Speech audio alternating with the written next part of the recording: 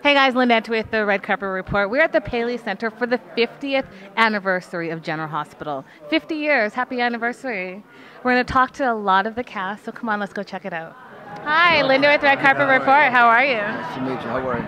50 years. What does that mean to you? Well, considering I've been on 20. Yeah. You know, it's an honor, man. You know, to be on a show that's been on that long and the history, and it's fantastic, you know.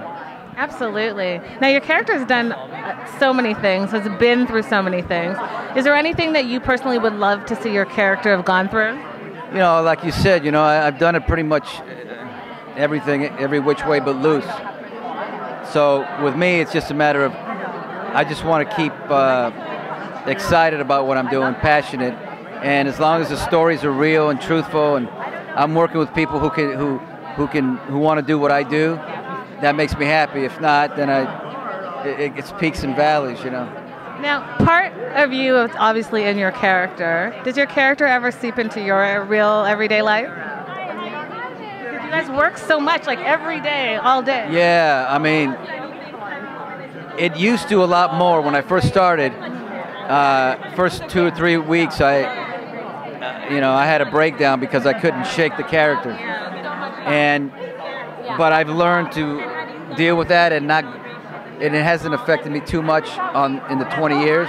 But I just finished a movie called The Ghost and the Whale. Let me plug it. Of course, I want more. I want to hear more. And it's been 20 years since I become another guy. Yeah. And it got me. Yeah. It was hard, but the outcome is seemingly great from what we have, but it was tough to shake who that guy was. It took me, and it wasn't good to finish a movie and go right back to GH. Oh, right, because it's hard to switch it. So hard. Yeah. I needed about a month off completely. Yeah, I can imagine. But I'm doing better now. So tell us a little bit more about the movie and where can our viewers find it, and when is it coming out? The movie it's called Ghost and the Whale. It's about a man who went out to sea with his wife, came back alone, so the town thinks he killed her. So you never know until the end what happened. And he's bipolar, and he speaks to a whale for therapy. And the whale's voiceover is Jonathan Pryce, and he just sent over his voiceover. Oh, incredible. Oh, man. So we're editing now. My wife executive produced, and it will be out by the end of the summer, or the end of the year for sure.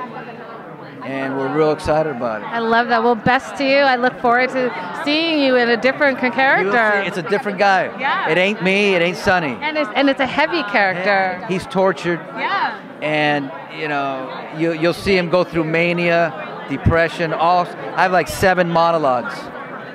Most of them with the whale. I love it. You're going to love it. I love it. Well, best to you and congrats. Thank you. Thank you.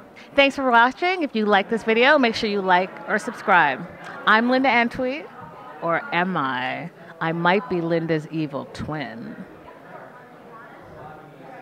Bye, guys.